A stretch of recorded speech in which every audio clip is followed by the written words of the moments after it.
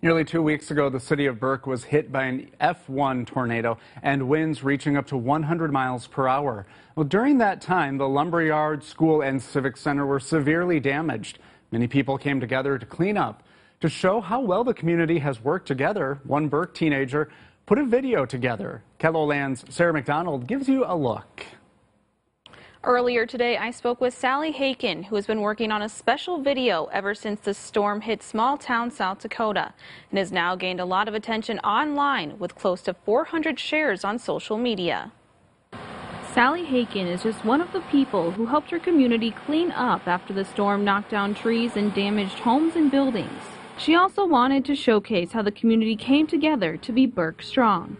That's why she created this video. I really wanted to show how Burke is strong, and that's where the hashtag came out of that. And I made the video strongly about our community because I've never seen anyone come out. I mean, I've saw everyone out of their houses and working and smiles on their face, so I was really enjoying that. From people picking up debris to handing out water, this video sheds light on how this South Dakota town is staying positive in the wake of a tragedy.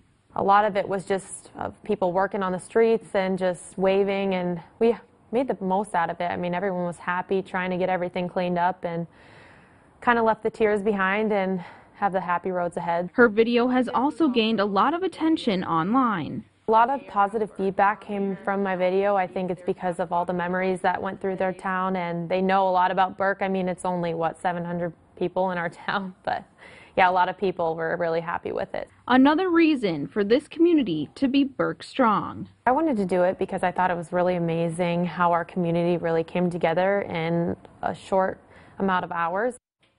At the end of the video, Haken also included interviews with her teachers and coaches whose classrooms were affected by the storm.